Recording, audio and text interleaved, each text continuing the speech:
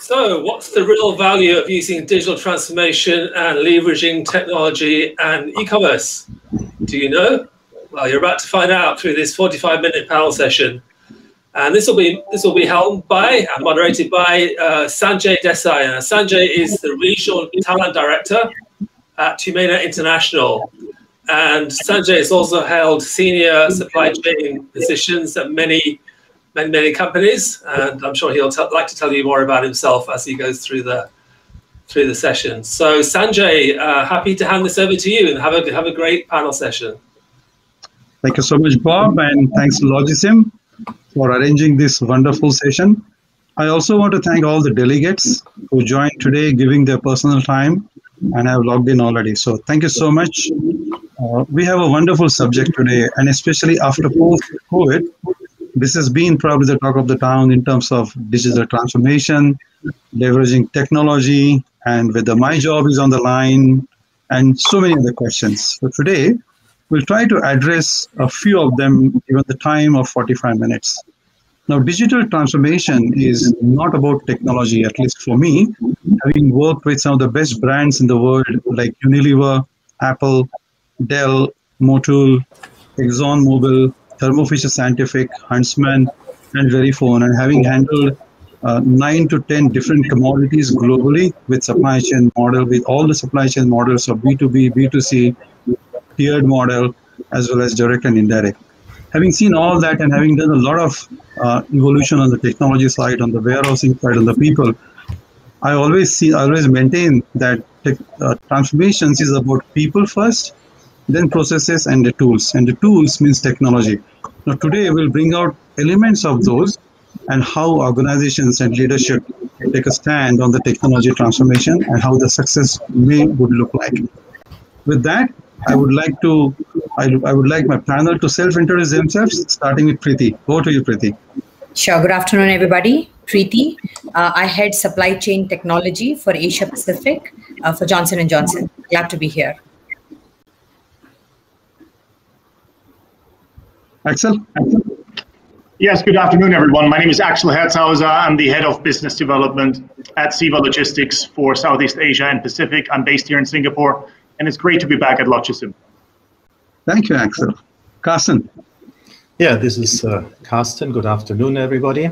I'm a general manager for logistics solutions for the automation part of SCHAEFER Systems International. I was until recently based in Singapore for the last 20 years, so I'm happy to be back in Logisim. I've recently relocated to Dubai, doing the same thing here, trying to promote the automation. So yeah, thanks for having me. Thank you so much, Carsten. Dr. Justin? Hi, everyone. I am Justin Goldston. I'm a professor of project and supply chain management at Penn State University, and I'm also a co-founder of SITEC, a blockchain organization where we're looking to introduce and democratize blockchain and artificial intelligence for everyone. Thank you, Doctor. And Richard?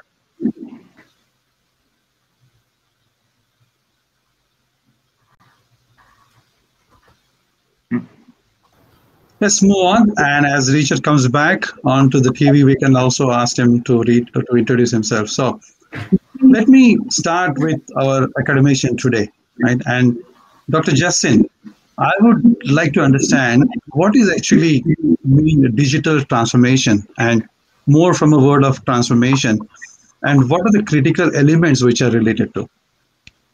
Yeah, so thank you for that question, and to stress that term transformation, I always refer to it as transformational leadership.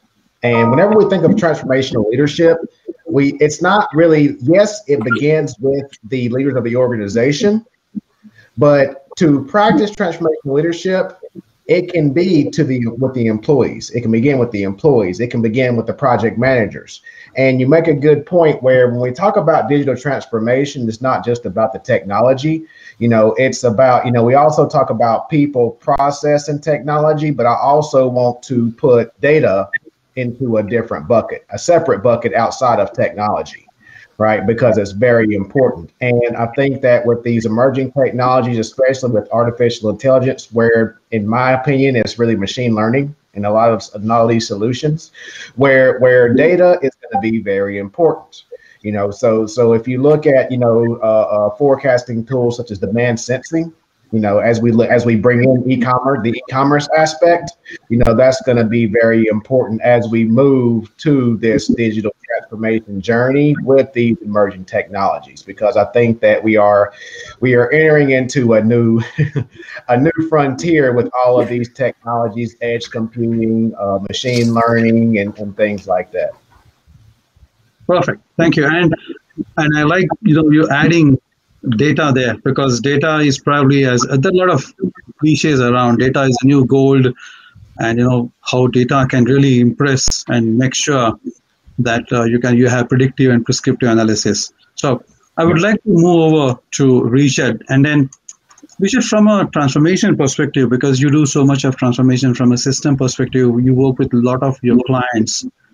Probably what I think is the challenge for leadership today, or even a couple of years back and in the future, is a phenomenon called the inventor's paradox. And the inventor's paradox to me is when you have the freedom, you actually do not want to change, right? You don't want to change. You don't feel like you want to change. So where do organizations start today? Is the need is going to be the necessity, or is the customer satisfaction, or is the con? Where is the starting point for an organization, and what's your guidance today? I think. Thank you, Sanjay. Can you hear me now? Yes. Thank you. I think that's one area where COVID had a big influence, which is showing everybody that your systems weren't perfect, probably weren't as good as you expected, and definitely not as resilient as you expected. If we had talked 2 years ago, everybody would have said that their supply chain is very resilient, their supply chain could handle any kind of disruption. I think COVID, Suez Canal, other impacts have shown to everybody that the supply chain is not as resilient. So I think that the fact that you need to change is obvious for everyone now. I don't think anybody questions that. So I think the question now is, how do you do it? How fast can you do it? And that will vary tremendously organization per organization. And also, since you're redesigning your supply chain, what are your drivers? Again, a couple of years ago, the only driver was cost. Now you see companies taking geopolitical considerations, taking environmental considerations. So cost may not be the only driver in how you design or how people design their new supply chain. Hopefully, it's not the only driver. Yeah, and Richard, staying on with you on that good point, do you see there is a transformation here in the mindset of your clients that cost is not the primary first rung now, maybe second or third rung? Do you see that happening practically?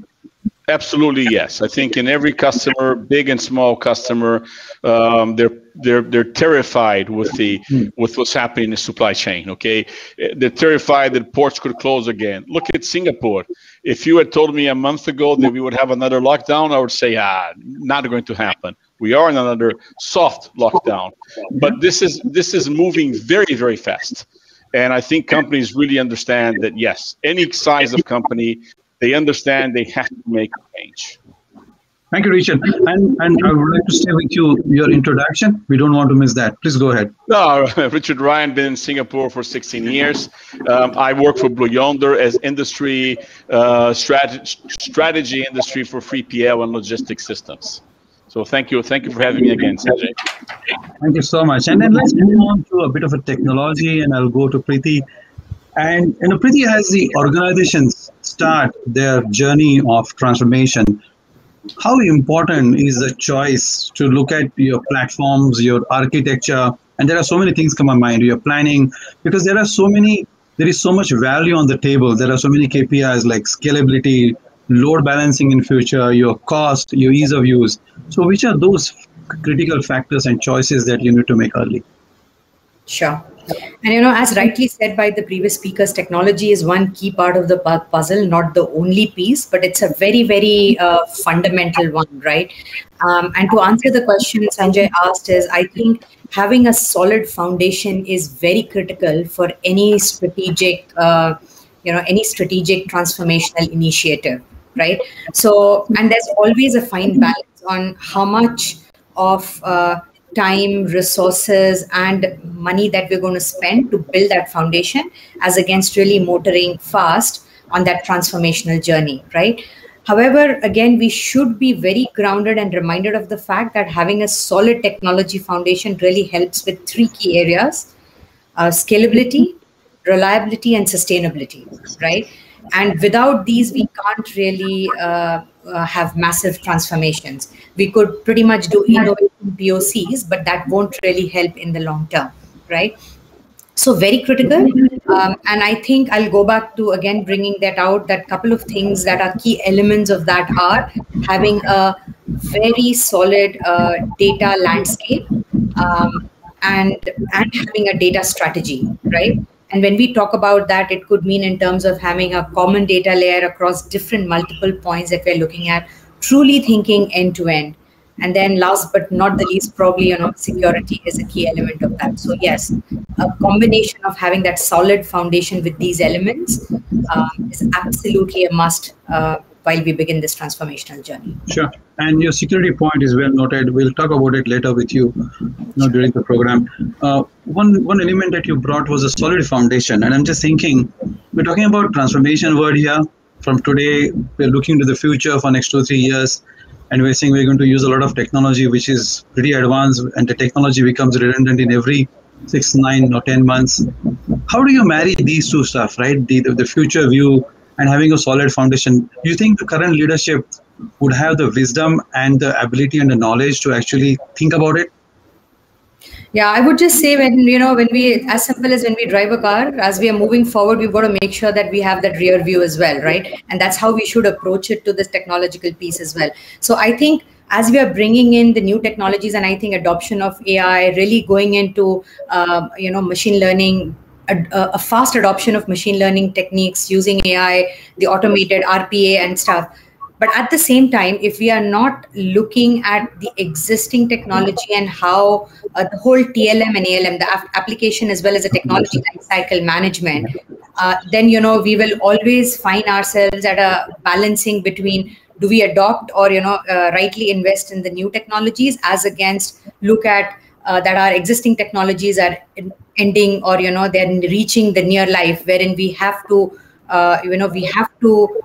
take action. Otherwise, there is a vulnerability coming when it comes to security patches that are applied timely, or it could even impact your core business operations, right? Because if you're running on a technology, I don't think it's an option anymore, right? So I think proactively looking at it, in the past, I would say majority when it comes to investment balancing or decisions, we always put the technology and lifecycle management and application lifecycle management. We used to historically put it, all the way to the back, saying that it's much more important to invest in the future technology.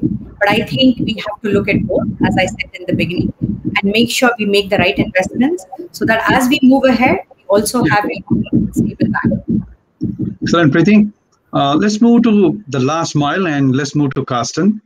And Carsten, given what we heard, and just now Priti made 2 points, Dr. Justin brought data, and Priti talked about a solid foundation, and then having a rear view driving, right? Thinking that ahead, Carsten, how companies can best leverage technology today?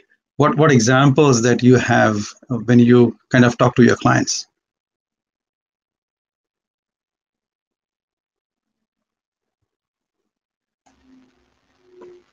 You're on mute. Yeah, we can hear you now. Oops. You can hear me or not? Okay, I didn't touch that. Somebody muted me here. No worries, I'm back, I hope. I think whatever was said, especially by Priti just now, it is very, very much applicable also to the intralogistics, to the solutions that you will find in warehouses, in distribution centers, in order fulfillment systems. I think on one hand, the digital transformation, the digitization is driving the technologies forward, bringing new technologies into the market. On the other hand, there's always a worry that automation, adapting new technologies, is an expensive, inflexible exercise. So there's still a lot of operations that are very shy of applying all these technologies. And I think what Priti said just now very much brings it to the point. In the end, you have to find the right choice. You have to really balance your requirements, to have to look what you need, what you want to achieve, and then select the correct technology that best suits you, instead of going back and look at what the competition is doing, copy what others are doing, adapt new technologies just because they are state of the art, they are new, which is also a big mistake, because not everything that is new is actually a perfect fit. So you may resort back to proven, so-called old-fashioned technologies. I think as a user, as an operator, you have a big choice. You should not look what others are doing, and really focus on what is the technology that best suits your individual requirements. Perfect. Thank you, Carsten. And then Axel, taking that forward, right? The technology and its scale will continue to evolve, right? Every couple of months, so there is something always on the anvil. And this will continue for the next even 5 to 10 years. Now, in this environment, as a service provider, 3PL, 4PL, or 5PL, how do you operationalize this ecosystem with your clients? What are the options you have? Yeah, Sanjay, I agree with Carsten. I think it's a matter of what choice companies make, right? Which technologies they would get, with technologies they develop or apply. And it's not always what a company would like to do, but I think what their market environment requests is important. And in that sense, I think technology advances will continue to be disruptors for some of the companies, and logistics companies like us, right? We need to continuously invest in back office, into a back office digital strategy to drive the solutions for our customers. To put it in simple terms, relying on digital technology will absolutely be the key for any logistics company. At CEVA Logistics, we've been making investments to upgrade our digital toolbox, and we will continue to do this. We just launched MyCEVA. It's a web-based tool for our customers for very simple pricing inquiries. Shipments can be booked with a few clicks, relatively easy compared to the old traditional way how shipments can book. We have our Matrix SDM platform. It's basically it's a platform where everything is centralized when it comes to customer data on one platform, and that includes the integration of external parties like marketplaces, brand.com platforms, integrators, or other external operators along the supply chain. Excellent. And actually, you brought a good point about the MyCEVA. Is this initiative more focused because of the requirement of your clients that you serve, or is it something that CEVA wanted to do as a competitive edge over rest of the other competition? I think it is part of the digital transformation that we've gone through, Sanjeev. It's not something because we would like to do it, so we ask our customers to do it. I think it's the simplicity of it that we have, and hence we've put this in place, right? It is not, I would say, rocket science is not something that the market hasn't seen. I think many players in the market have the same. Obviously, we're trying to advance this with a few features that put us ahead of the game if we can. Perfect. Talking about leveraging technology as our theme, and since now CEVA is already investing money, I just have a very rhetorical question is, because now you are investing in technology and you have a MyCEVA and a few other technological aspects, you think customers come to you more often because now you're a technological player? So does it really have a cause and effect relationship, or the customers really, it doesn't really matter to them in a crude way? I think the customer would come to us, otherwise we wouldn't do it. Obviously, there are commercial reasons behind it, and the customer focus or being customer focused is one of our top priorities, right? If customers wouldn't demand it, we probably wouldn't develop it as such. So hence, we see the demand in the market. It's part of the digital transformation that the market sees, and we need to participate, and we are participating in this. Perfect, Axel. We'll go back to Richard and say, having heard the the consistency part of it, the investment part of it, and then the technological advancement, and separate yourself from the competition. As an organization embarks on a transformation journey, which are those key requisites or must-have factors for a successful digital transformation? There could be many. You could just talk about a few, Richard. I think first is having a solid plan, a plan that covers data, covers training. You'd be amazed how many companies spend tens of millions of dollars in a new system, but doesn't want to spend money in training their employees. Training is pivotal. Training is very important for security. Most of the security breaches come from people opening phishing emails, and security for the logistics business is a really big worry, with so many large companies being cyber attacked. So I think first, having a plan. Second, making sure your plan is at the pace your company can do it. Obviously, some large companies can go faster. Some smaller companies have to go slower. You just have to go at your pace. And make sure your goals are very well defined, so you're not changing goalposts as your plan evolves. And understand that you cannot solve all the problems at once. You're not going to be able to have a brand new super technology system that covers all the aspects in a month or in a year. And in many cases, it may take 5 or 10 years. But if you have a solid plan, if you train your employees, and you're moving at the pace your company can do it, I think at the end you will have a very good system. And for that, Richard, probably as an organization, I should know my customers, my ecosystem, and probably my next 2-3 years growth plans. Is that correct? Absolutely. And understand your customer needs. You as a business are changing. Your customer is changing. So the fact that you've been working for a customer for 10 years doesn't mean that in the next 3 years, that's what he is expecting from you. So you really have to be close to your customers to understand what journey they are in and how you can help them in that journey. So it's really understanding and working with your customer base and supplier base, how you can be part of their journey and vice versa. Excellent, Richard. Well said. And just staying with you quickly and briefly, when clients approach you, what is the basic tendency? Is it to take a package off the shelf as a vanilla, or actually invest more in customization so you can actually have customer segmentation models? What is generally the tendency? I would say principally in Asia, it went from everything super customized to as vanilla as possible in the last 3 years. Okay, because they understand that once they customize, they cannot change the system. They cannot upgrade the systems. When you're talking of all these changes, you need to security. You need to be able to upgrade systems very quickly.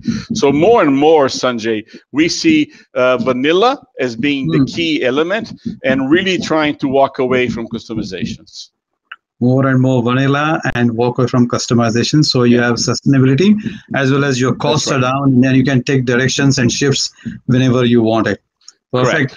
I will just go to Carsten, and in terms of the end customer, how to select the right solution, Carsten? How do you advise your customers? Okay, I mean, Richard already brought it to the point to a certain extent. I mean, you have to be with your customer, you have to understand your customer, you have to strategize for the future. And that's, I think, where our digital transformation comes in very handy, because in the end, it's all about information. It's all about data to understand what is happening in your operation, to be able to forecast what may happen in the future. I mean, there's always this big unknown. We didn't expect to be where we are today a year ago. But yes, with knowing the business, knowing where you want to go, some mid to long-term strategy, some market analysis, you do it anyway when you strategize, and that should in the end allow you to find the right balance between investment, ROI, and then the adequate level of technology. Yeah, the best solution may be to continue as is. The best solution may be to just go ahead, just change your warehouse management system. The best solution may be to put in some robots, whereas they don't work with some infrastructure around, or you go into a high-end, super high-tech integrated solution. Yeah, but in the end, the data and the strategy is the basis of everything. So, Carsten, right balance, right? Data, cost, customer satisfaction, sustainability. You think the clients really will have that sort of knowledge at that point of time when they approach you or, for example, Richard? And how do you advise them? Is it something you take on as your own responsibility? We do. I believe our customers, they have more information than they themselves believe. I mean, it's very often the case that a customer, when we ask questions, the customer, I don't know. And then you sit down and you analyze, you show what is possible with what kind of technology. And then that awareness, oh yes, I know that. The awareness comes up. And then our customers are actually able to share much more information than they ever thought they had on hand. So it's an iterative process. It's a lot of talking, but yes, we take that in our hand. We work with ready analyzed data, but we also look into raw data and extract what we need to come to a solution. So both ways are possible. Sure. Thank you, Carsten. There's a question from Sarat. Oh, okay. Dr. Justin, would you like to take that quickly? Yeah. So Visible is an organization. They're a purchasing solution based in the UK. And they just released a sustainability tracking solution last year. EcoVadis is another solution that does sustainability metrics. I'm not too familiar with that one, but actually some of my students actually did a presentation on that one 2 semesters ago. So that's how I was introduced to it. But that solution looks promising as well. So I would check that one out. Thank you. All right. Coming back to Excel, right? Riding on the new way of e-commerce. COVID actually pushed a lot of commodities, a lot of players, and anything that could go on an e-commerce platform, it actually has gone or it is in the midst of it, right? Now, as a third player, when you work with your clients, which could be either e-commerce or even still modern retail, what are your thoughts on how the ecosystem players like omni-channel players, for example, or your logistics partners, how should they play this game? What should be the strategy for the future? Good question, Sanjay. I think there are several players involved along the e-commerce value chain, and most of them are actually directly linked to logistics, right? So in order to scale and to meet seasonal needs, all e-commerce and omni-channel logistics players and everybody else along the value chain, they need to be multimodal. They need to be fast and flexible, right? This basically is the new normal, right? Nothing was exactly the same way as it was before. Hence, I would say the flexibility is ultimately key, and consumer demand has not gotten easier. I think it became a lot more challenging. Now, it is more critical than ever, I would say, to integrate all these players along the supply chain or the e-commerce value chain directly and digitally into a platform. And this back-end logistics infrastructure is absolutely critical to sustain in the e-commerce world, meaning all players need to be open to integrate others or to be equally integrated by others to make sure the flow of information will be given at all times. Perfect. Axel, you talked about multimodal. That itself is a big chapter, actually. But since you talked about it, I just want to ask a question. From a CEVA service perspective, do you really have clients who would have used all the 4 ways, air, water, road, and train? And does it really work very seamlessly? It does, actually. And I think for us, we're quite lucky because we offer these, I would say, air, ocean, ground services, and rail in particular as well, out of one hand, sometimes with some of our partners, but I think we manage them all ourselves. Now, in times when, in particular throughout COVID, I think Richard highlighted it earlier, I think we had to be flexible. We just talked about the Suez Canal crisis that we've just seen recently, where shippers were concerned whether their ocean shipments would get to Europe on time. They were not ready to pay a full-blown air freight out of Asia into Europe. Sea air all of a sudden became attractive again, where companies went by ocean freight to the Middle East, and then from there they airlifted it into Europe, for example, right? In times when borders were shut over here, we switched cross-border trucking business to the water, and in other cases the other way around. So I think being able to respond quickly is absolutely vital and critical for logistics companies, especially in these times. Excellent. So that kind of a mental transformation of not just sticking to either air or ocean, but actually using all the 4 classical modes, using costs as well as inventory, working capital hedge is indeed started already within the organizations. That's good to know. Thank you. I'll go back to Priti, and you talked about security pretty early, right? How critical is the role of security in all this as we embark on different kind of technologies, different users, and you work from home everywhere, work from anywhere? How security becomes a critical aspect, and what do you think specifically organizations are doing today? Sure. So I think simple answer to that is it's absolutely critical, right? And security as a whole is a topic in itself, right? If we are really going into the depth and really thrashing it out. But I'll just make a few comments on security as it has been mentioned across, across different speakers. And first thing I would say is that security is definitely not optional, right? It's not a nice to have anymore. The other thing is always we say that, okay, organizations have an security experts or ISRM departments or people who are looking at security. So it is not somebody else's accountability when we look at security alone, right? So I think that's a key message that I would say, that if we think that somebody else is going to do the job for us, I think, and what do I mean by saying that is, every person in supply chain needs to really look out for those risk signals, right? And that risk signals couldn't happen anywhere, be it from a technology, be it from a process standpoint, or be it, in an actual operation. And then make sure that the right organizational structure with the right experts who are able to come in and have the right guidance around what security measure needs to be put in place, either proactively or reactively, right? And I think that is key. I think most organizations have a good ISRM, which is the information security and risk management structure organizationally to support this. But I think what is key is that everybody needs to have their eyes, ears, and all the senses open to be able to really pick those risk signals, because time is of essence here, right? In terms of how can we really manage it well. And then the other point I would really say is that, especially related to transformation, right? Having the right security engaged upfront rather than, later in the game is also very key.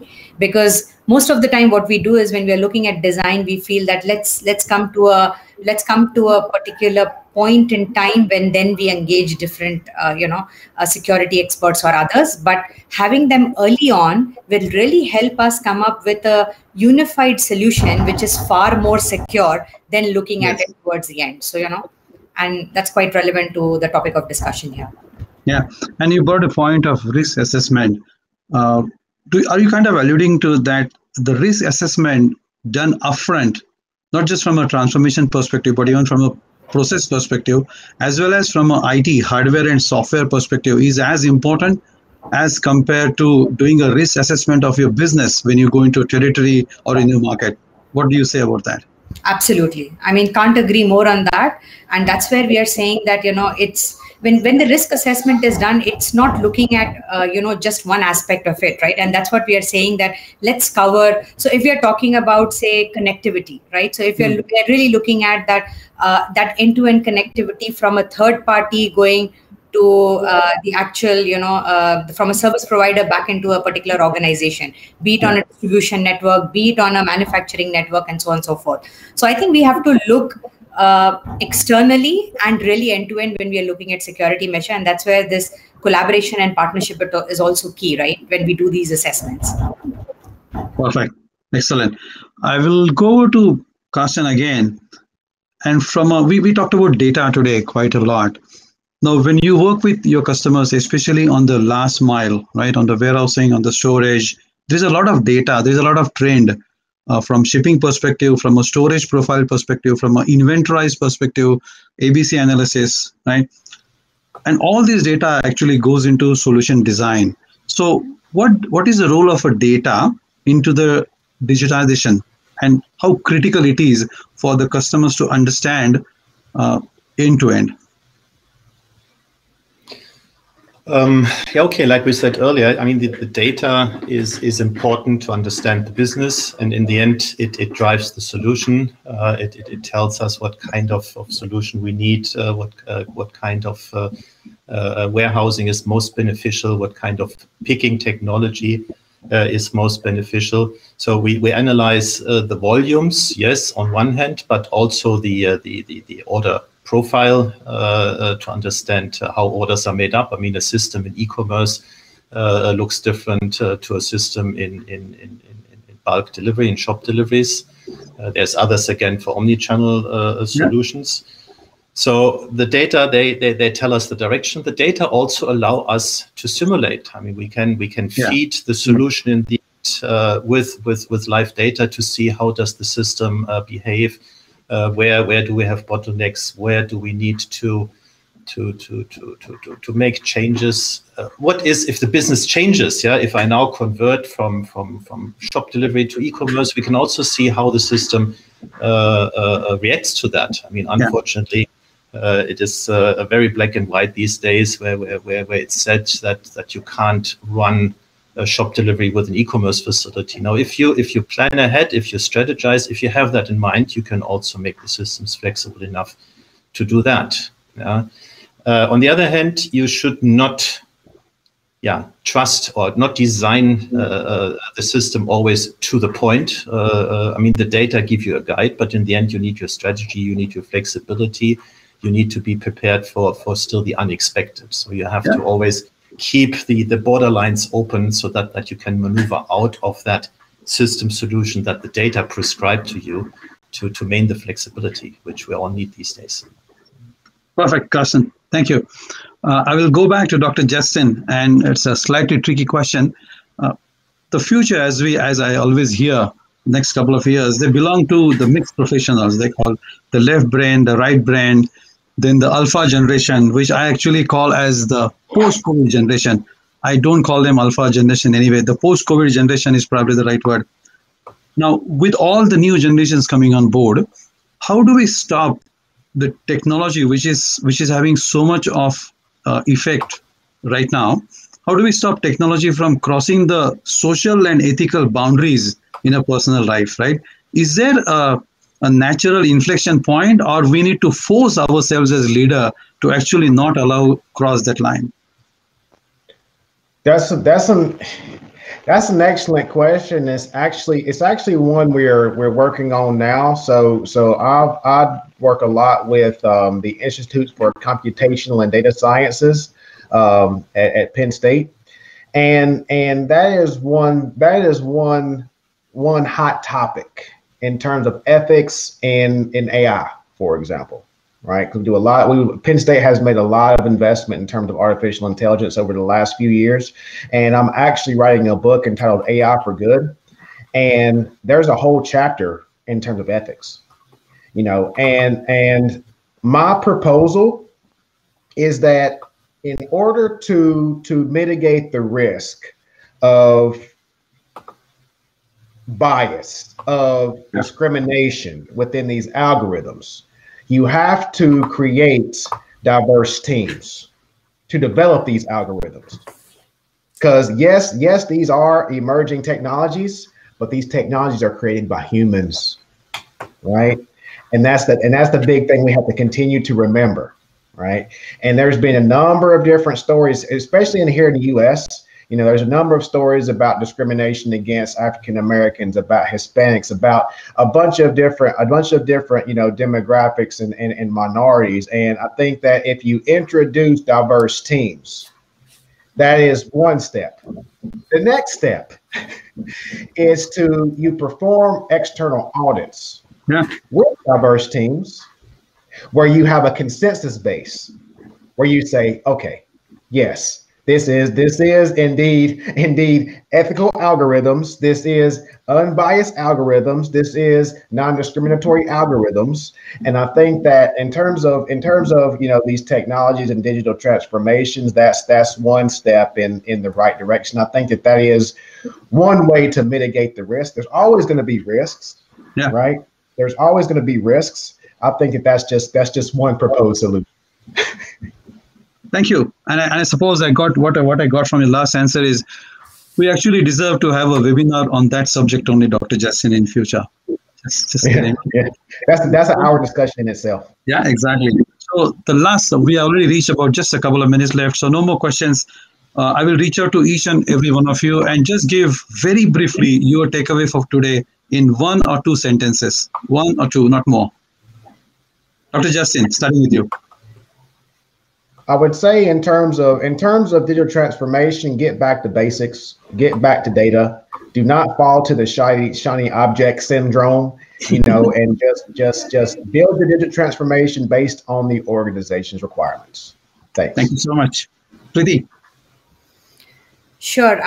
My closing comment really would be the importance of data to digital transformation, is almost same as what water is to the existence of life. Excellent. Axel? Yeah, I think we talk a lot about technology, but ultimately, I think digital transformation is not just about technology. We learned earlier that it's really about people, business, and how the technology combines all of this, right? Technology is not a trend or a buzzword, but it's about through digital transformation how business is being conducted nowadays, and being able to connect very quickly to customers will open doors for many companies, and that's really something that we need to be mindful of. So in my point of view, companies who see all of this as an opportunity rather than a challenge, they will be the ones being successful in the long run. Thank you. Axel. Carsten? I can only apply to everyone. Make use of the data you have on hand. Make use of the information you have when you apply the technology, and make the right choice. Don't just go for robotics because everybody wants it. Right choice. Perfect. Richard? Yeah, and when you go back to the basic data, as was mentioned, go back to a whiteboard. Start from zero. Don't start from last year. Don't assume that because you did something for 10 years, it was the right way. Start from the beginning. Start from a blank board. And remember, if you don't train, if you don't educate your employees, they will not be able to follow the changes that are coming, and they will not be able to help your plan. So part of it really is about education of customers, employees, and suppliers. Excellent, Richard. I like the word go back to whiteboard. Absolutely. There's a need of the hour. Something called autonomous, right? A combination of robots plus human beings, as Japanese generally call it. Right. So excellent. That's the end of the show today. So I would like to thank all the delegates who joined today. There is some questions, although I thought the questions were a couple of less. They could have been a bit more. Thank you, each of you. Thank you, Dr. Justin, for taking the call into US. And I know it's like 4 a.m. for you.